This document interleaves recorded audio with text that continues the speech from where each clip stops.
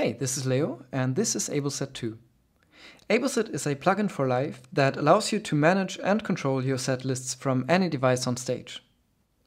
To show you how this works, I've created a demo set with 12 songs here in Ableton Live. Each song is marked with a start marker, and you have a stop marker at the end of each song. I've also added a track with sections, I've added some backing tracks, and I've added a click track. Ableset lives in the menu bar.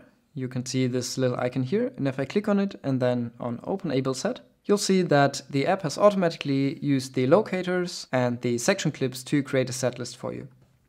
Now I can open the tracks here, so I can see the sections, and now I can just jump between songs and sections and start playback from here, for example.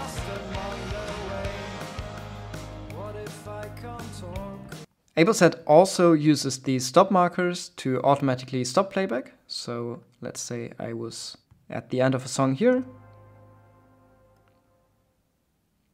Then Ableset will automatically stop playback. And if I just want to go to the next song, I'll just press space or click the play icon. And this will start the next song. If I don't want playback to stop, I can rename the marker to song end. And now if the song end is reached,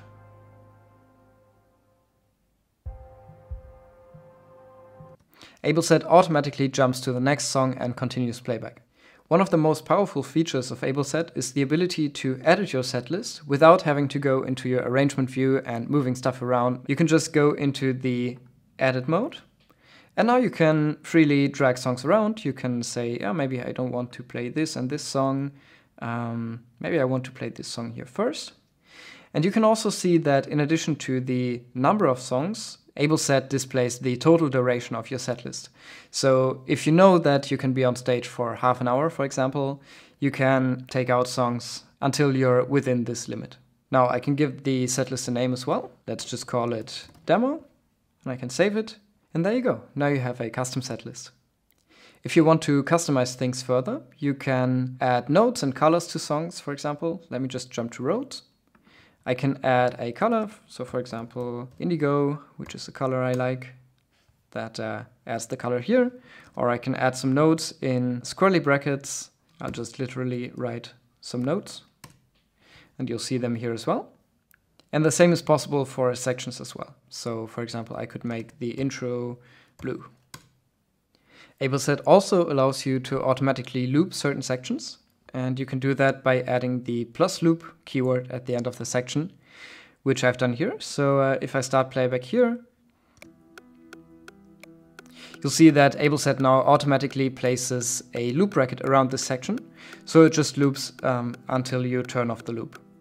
You can also see this loop bracket here in the timeline, and if I click the loop button, it turns off and continues into the next section. In addition to the setlist view, Ableset also has a performance view.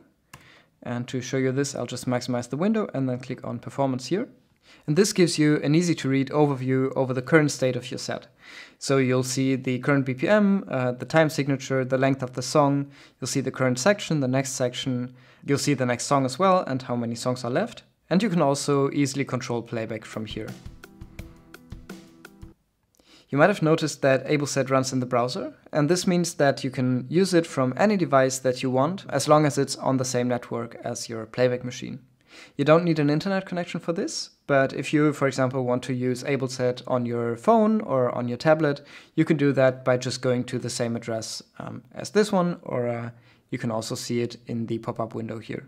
Now, if you prefer to control Ableset using your MIDI controller instead of a tablet or a phone, you can do that as well. Ableset comes with a MaxforLive device that you can just drop into your set, and you can use that to control playback as well, and of course you can map these buttons to incoming MIDI notes. In addition to all of this, Ableset allows you to control multiple computers at the same time, which is very helpful if you have a redundant setup with multiple playback machines. You can learn more about this in the video linked in the description. Now, these are all features that are already available in Ableset 1, and now I'd like to talk about the new features in Ableset 2, starting with lyrics. Adding lyrics to your set is as simple as creating a new MIDI track, giving it a name, and adding the plus lyrics flag. You can now create one MIDI clip per line, and just rename it to whatever you want the line to say. So I've created lyrics for one song here. And now if I go over to the lyrics view and press play, you'll see that Ableset displays a synchronized view for your lyrics.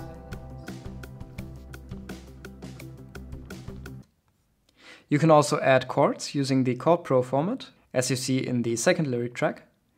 And Ableset allows you to choose which of the lyrics tracks you want to see. So in this case, I want to see the chords track, and there you go.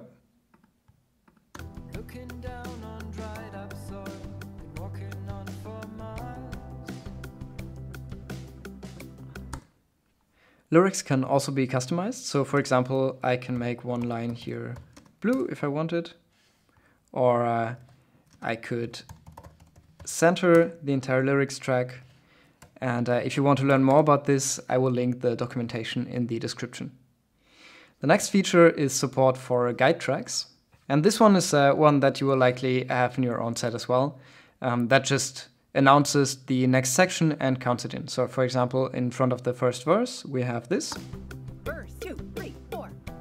By adding the plus guide flag to a track, Ableset knows that this is a guide track. Now, if you go into a loop, for example, you'll see that Ableset mutes this track because it knows that the next section is not going to be the intro, but instead Live will jump back to the beginning of this current section. Instead, it activates the loop guide, which is just another audio track that you can put something else on. So in my case, I've put a hold onto it.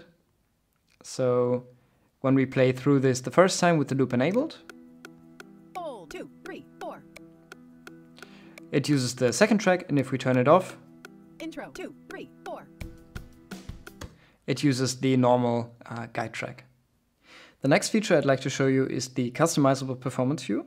And to do that, I'll just maximize the window, exit out of the lyrics view, and then go into the performance view.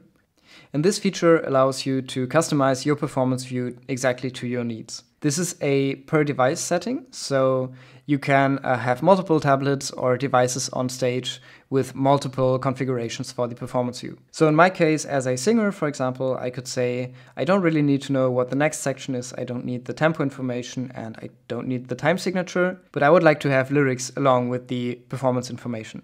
So now I have a custom performance view just with the information that I need. Next up, we have support for multi-file projects. This is especially helpful if you have a repertoire of, let's say, 100 songs or 200 songs maybe, and you don't want to have all of your songs in the same file in Ableton, because this can get quite large and might take a while to load, and yeah, it's just a hassle to work with. So what you can do in Ableset is you go to the settings menu and then go to multi-file project, choose a project folder. I have one set up here with just 5 songs in my case, but when I open this up, now Ableset interprets each of the project's files as its own song, and I can just switch between them. And you see that Ableset just loads the song file into Ableton Live. You can still use all of the other features of Ableset as well, so you can create sections, you can create loops, you can use lyrics and the guide tracks and all of that. The next new feature is the integration of Play Audio 12 interfaces. So if you're using one of those to run a redundant playback setup, you can now access them from within Ableset. To show you how this works, let me quickly connect one. And you can now see that Ableset adds a little status indicator. If you click on it, you can see that my computer 1 is connected. That's the one that I just connected it to. Computer 2 is not connected because I just have one computer here at the moment. But this allows you to just quickly see the status of your Play Audio 12 and also to switch between the two computers, or scenes as they call it. You also get a little overview over all of your audio channels, and these will light up when you start playback. The same view is available in the performance view. So here you just have it as a green dot as well. Next up, we have more jump modes. And to show you this, I'll just use a song that uses locators for sections, because that makes it a bit easier.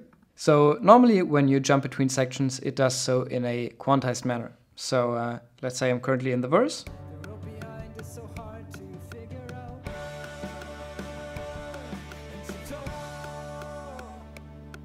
But you might not always want to have this behavior.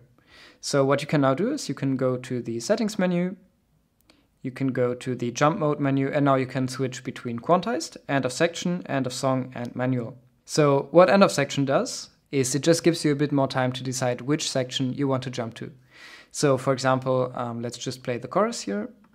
And I can already jump to the outro because I know that's the section that I want to have played next.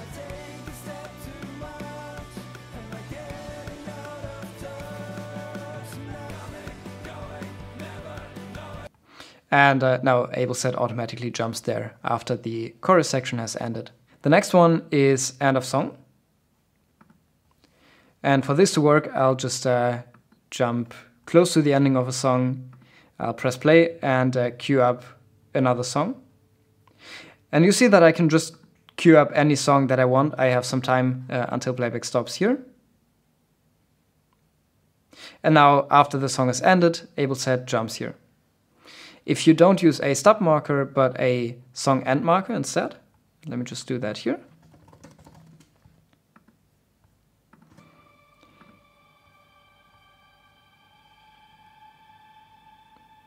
Then playback will continue to play instead of stopping and jumping to the song. And last we have the manual jump mode. If you use that, Ableset will never automatically jump to the song or section that you have queued, but it will only jump when you stop playback. So to show you this, I'll just start playback for some song here. Now I can jump to any song. I have all the time in the world to choose the next song.